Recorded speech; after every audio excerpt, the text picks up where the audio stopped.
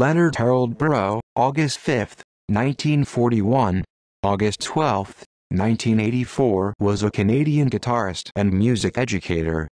Breau blended many styles of music, including jazz, country, classical, and flamenco. Inspired by country guitarists like Chet Atkins, Breau used fingerstyle techniques not often used in jazz guitar.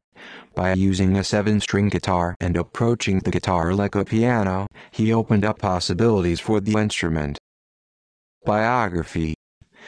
Canadian country Breau was born August 5, 1941, in Auburn, Maine, but moved with his family to Moncton, New Brunswick in 1948. His francophone parents, Harold Breau and Betty Cody, were professional country and western musicians who performed and recorded from the mid-1930s until the mid-1970s. From the mid to late 1940s, they played summer engagements in southern New Brunswick, advertising their performances by playing free programs on radio station CKCW Moncton. Lenny began playing guitar at the age of 8. When he was 12, he started a small band with friends, and by the age of 14 he was the lead guitarist for his parents' band, billed as Lone Pine Jr., playing Merle Travis and Chet Atkins instrumentals and occasionally singing. He made his first professional recordings in Westbrook, Maine at Event Records with Al Hawks at the age of 15 while working as a studio musician. Many of these recordings were released posthumously on the album Boy Wonder. The Breau family moved to Winnipeg, Manitoba, in 1957, and their new band performed around the city and province as the CKY Caravan. Their shows were radio broadcast live on Winnipeg CKY on Saturday mornings from remote locations. Turning to jazz around 1959, Breau left his parents' country band after his father slapped him in the face for incorporating jazz improvisation into his playing with the group. He sought out local jazz musicians, performing at Winnipeg venues Rando Manor and The Stage Door. He met pianist Bob Erlinson, who began teaching him more of the foundations of jazz. In 1962, Breau left for Toronto and created the jazz group 3 with singer and actor Don Franks, and Jan Henstridge on acoustic bass. 3 performed in Toronto, Ottawa, and New York City. Their music was featured in the 1962 National Film Board documentary Toronto Jazz. They recorded a live album at the Village Vanguard in New York City and appeared on the Jackie Gleason and Joey Bishop television shows. Returning to Winnipeg, Breau became a session guitarist, recording for CBC Radio and CBC Television, and contributed to CBC TV's Teen Beat, Music Hop, and his own The Lenny Breau Show. In 1963 and 1964, Breau appeared at David Ingram's Fourth Dimension at 2000 Pembina Highway in Fort Garry, a suburb of Winnipeg. Every Sunday night was a party open to all. Another regular at the club on Sunday nights was Neil Young and his band with Vancouver CKNW's Rick Honey as his drummer. In 1967, recordings of Breau's playing from The Lenny Breau Show found their way to Chet Atkins. The ensuing friendship resulted in Breau's first 2 albums, Guitar Sounds from Lenny Breau and The Velvet Touch of Lenny Breau, Live. On RCA. He lived in various Canadian cities until returning to the United States in 1976. For several years, he moved between Maine, Nashville, Stockton, California, and New York City, eventually settling in Los Angeles in 1983. These years he spent performing, teaching, and writing for Guitar Player magazine. A few more solo albums were issued during his lifetime, in addition to albums recorded with fiddler Buddy Spitzer and pedal steel guitarist Buddy Emmons. Breau had problems with drugs beginning in the 1960s, which he managed to control during the last years of his life.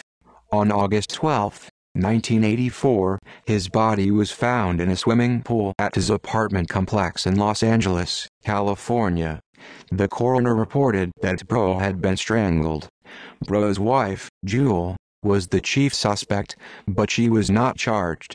He is interred in an unmarked grave at Forest Lawn Memorial Park Cemetery. Posthumous honors. Many live and lost recordings have been issued since Breau's death, and most of his previously released albums have also been reissued. Due to efforts by Randy Bachman of Guitar Chives, Paul Kohler of Art of Life Records, Tim Tomashiro of CBC Radio and others, a new generation of listeners has access to his music. A documentary entitled The Genius of Lenny Breau was produced in 1999 by Breau's daughter, Emily Hughes. This Gemini Award-winning film includes interviews with Chet Atkins, Ted Green, Pat Metheny, George Benson, Leonard Cohen, and Bachman, as well as family members. George Benson said, "He dazzled me with his extraordinary guitar playing. I wish the world had the opportunity to experience his artistry." The biography One Long Tune, The Life and Music of Lenny Breau by Ron Forbes Roberts was published in 2006, containing interviews with nearly 200 people and a comprehensive discography. CBC Radio presented a documentary on Lenny Breau entitled On the Trail of Lenny Breau. The title is in reference to Breau's parents' song, On the Trail of the Lonesome Pine. It was first broadcast on September 13, 2009 as part of a regular weekly program called Inside the Music. It was narrated by Breau's son, Chet. The one-hour feature was produced in Montreal by John Cayley. Breau was inducted into the Canadian Music Hall of Fame in 1997. Technique and guitars. Breau's fully mature technique was a combination of Chet Atkins's and Merle Travers's finger-picking and Sabacus-influenced flamenco, highlighted by right-hand independence and flurries of artificial harmonics. His harmonic sensibilities were a combination of his country roots, classical music, modal music, Indian, and jazz, particularly the work of pianist Bill Evans. Breau often adapted Evans's compositions, such as "Funny Man," for guitar. Breau said in relation to this, "I approach the guitar like a piano. I've reached a point where I transcend the instrument. A lot of the stuff I play on the 7-string guitar is supposed to be technically impossible, but I spent over 20 years figuring it out. I play the guitar like a piano. There's always two things going on at once. I'm thinking melody, but I'm also thinking of a background. I play the accompaniment on the low strings." He had 2 custom 7-string guitars made, one classical and one electric. At the time, no company made a string that could be tuned to the high A on his classical guitar. Breau used fishing line of the correct gauge until the Labella Company began making a string for him. The electric guitar was made by Kirk Sand, also with the first string being a high A. Discography: The Velvet Touch of Lenny Breau, Live. RCA Victor, 1969. Guitar Sounds from Lenny Breau, RCA Victor, 1969. Minors Aloud, Buddy Emmons with Lenny Breau, Flying Fish, 1978. 5 O'Clock Bells, Adolphe, 1979. Lenny Breau, Direct Disc Labs, 1979. The Legendary Lenny Breau, Now.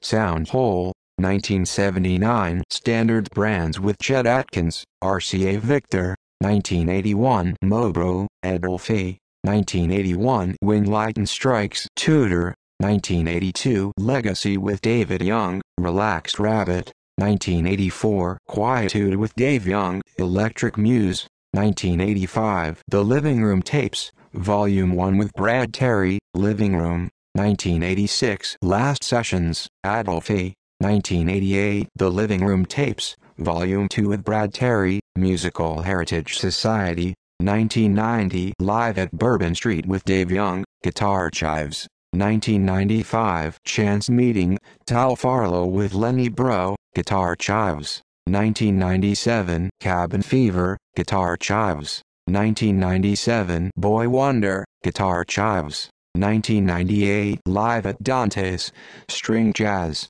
2000. Pickin' Cotton with Richard Cotton, Guitar Chives, 2001. The Hallmark Sessions, Art of Life, 2003. The Complete Living Room Tapes with Brad Terry, Art of Life, 2003. At the Purple Onion with Don Franks and Dion Hanstridge, Art of Life, 2004. Mosaic, Guitar Chives, 2006. LA Bootleg 1984, Linus Entertainment, 2014. See also Music of Canada, Canadian Music Hall of Fame. References. External links: NEMS book Early Lenny Breau at the Wayback Machine, archived October 27, 2009. The Genius of Lenny Breau, PDF document retrieved July 3, 2009.